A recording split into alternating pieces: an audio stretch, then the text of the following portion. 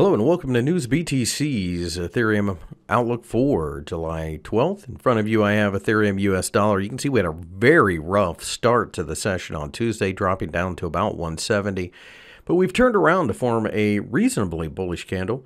Looks as if the buyers are coming in based upon perhaps value or perhaps just simple overextension, oversold conditions. Either way, a move above 220 looks to me as if it's a signal that the buyers are coming back in for a larger move. Ethereum fell against Bitcoin as well, but it looks as if 0.0750 has offered support. We've turned around, formed a bit of a hammer. If we can break above the top of the hammer, which is ostensibly the 0.09 level, the market should continue to bounce from there. That being said, I think the one thing you can count on is choppiness. Thanks for watching. I'll see you again tomorrow.